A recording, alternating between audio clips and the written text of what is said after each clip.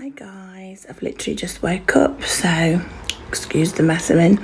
I'm going to do my paranormal experiences part 4, so I'll get straight into it.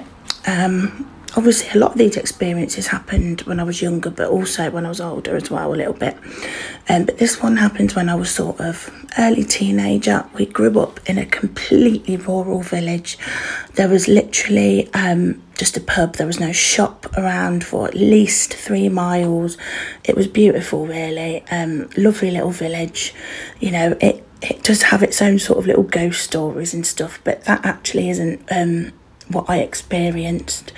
But I'll tell you a little bit more about the urban legends of the village in a later video.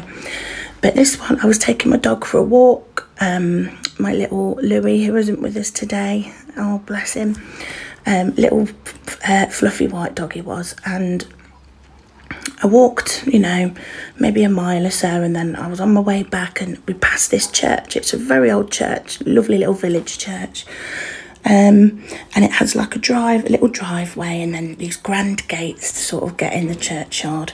I just looked over, and there's a tree at the beginning of the driveway. There's a few trees, but this particular one I noticed there was like, the only way I can describe it was like smoke, but that doesn't move. It was just sitting in the tree, no particular shape, but it was dead still, so I knew it wasn't smoke. And I sort of rubbed my eyes like, am I actually seeing this? And it was still there, and I didn't have a phone on me at the time. And so I just stood there watching it, and I never felt like, oh, creeped out or anything. It felt really, really like peaceful. I was sort of more mesmerised by it than scared. So it didn't feel like anything bad. But this tree is about 10 foot high, and literally it was probably the size of a person, but not in the shape. It was just, I can't describe it, it's so weird. Just sitting there in the tree. I had no idea what it could have been. I knew I was seeing a ghost or sort of maybe energy, but it felt really peaceful. It felt like a good spirit. I ran back and told my mum and stuff, and she was just like, oh, you know, because mum's a believer as well, and I'll never forget that, but it felt really lovely. But yeah, so that's just part 4 of the paranormal experiences, and we've still got more to come.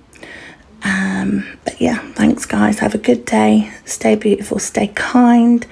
If you follow me, I do follow back. Let's grow each other's accounts, and I'll see you soon. Bye.